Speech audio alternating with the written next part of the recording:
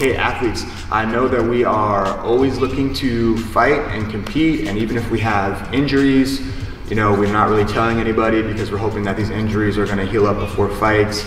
But, you know, this last month I had 5 athletes and 3 of their opponents got injured on fight week. So that is crazy. So whatever you're doing on fight week, that's kind of a different story, right? There's really no reason you should be injured on fight week. That should just be a week where you're doing weight management and just fine tuning. But the other thing is some people are getting injured not saying anything. Okay, so, you know, especially if you're at their professional level, that's super unprofessional.